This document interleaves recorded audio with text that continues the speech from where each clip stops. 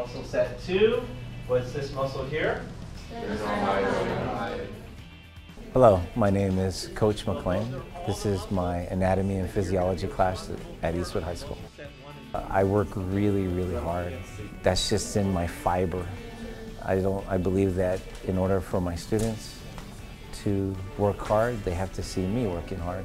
I don't believe that the work should be just on their part. I do everything I can to make class interesting, to make it challenging, to make it worthwhile. We cut it like this, then we peeled it up.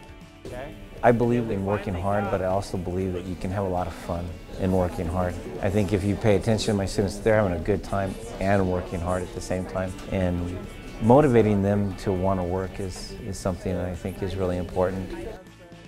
Not only am I an anatomy and physiology teacher at Eastwood High School, but I'm a cross-country and track coach. And this is my team.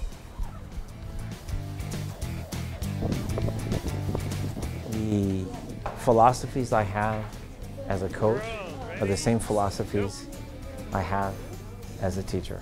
I mean, it really kind of is the same thing.